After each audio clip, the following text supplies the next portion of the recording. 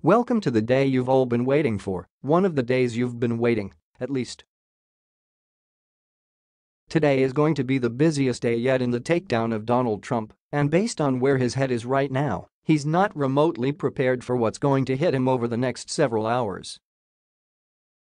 For starters, the House Judiciary Committee is sending document requests today to more than 6 Trump-related people and entities, including Donald Trump Jr., Ivanka Trump, Eric Trump and Jared Kushner. These are not the kinds of requests that can be ignored or easily worked around, and so Trump's family members will have to quickly decide whether to turn over evidence that incriminates him, and likely themselves, or to risk getting busted for not turning it over.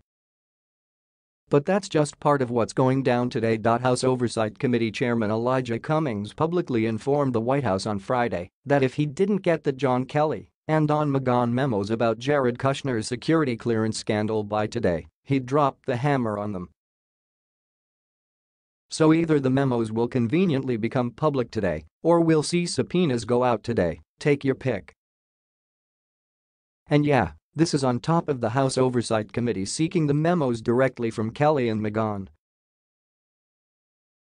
One way or the other, it's all going to come out, and very soon. There are other big things at play.